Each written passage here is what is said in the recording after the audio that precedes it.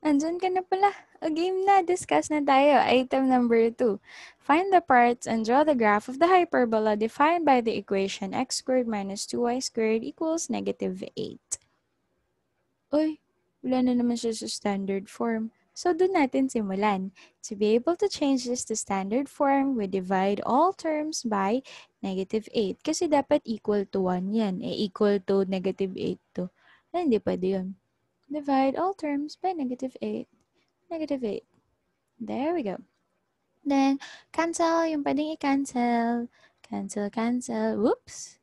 Change sign tayo dyan, die. Cancel, cancel. Simplify. We now have negative x squared over 8. Negative divided by negative is positive. So we have y squared over 284 equals 1. And then, syempre, pangit yung pagkasulat nito. Mali yung grammar niya in terms of math. We rewrite. We have y squared over 4 minus x squared over a equals 1. Ayan. Meron na tayong standard form of equation. Siyempre, susunod na natin hahanapin ay ang a, b, c. So, una muna pala case. Alin ang positive na coordinate? Ang x squared ba o ang y squared? Alin yung positive? Yung y squared. Very good. Siya ang positive. So, case 2 tayo, mga kaibigan. Case 2.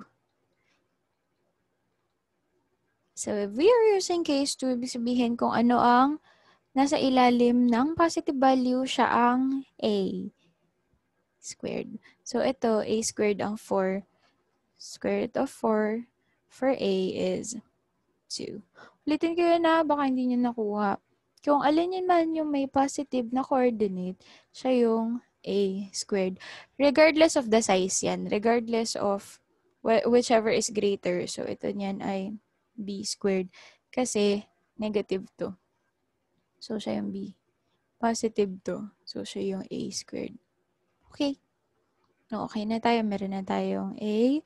Kunin naman natin ang b. Square root of 8 daw. Square root of 8. Siyempre, pwede pang i-factor out yan, no? Factor out natin. We have the square root of 4 times 2. May perfect square naman ang 4. So, we will arrive at 2 times the square root of 2 for b. Sharon. That's for a. For c, we have the square root of a squared plus b squared. So, we have the square root of 4 plus 8. Square root of 12. Oh, factor out. Dali. Baka may perfect square dito. Yes, 4 and 3. Tapos, labas mo yung 4 kasi perfect square yan. You have 2 times the square root of 3. And meron na tayong ABC. Excuse me po. Maakit na naman yung acid natin, day. Duday, sorry. Foci.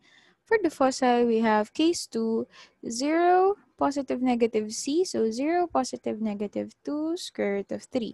And then vertices. For the vertices, we have 0, positive, negative a. So, we have 0, positive, negative 2. Co-vertices, we have positive, negative b. Case 2 tayo baka nagtataka kayo saan galing ni ma'am to. At tingin lang kayo sa table.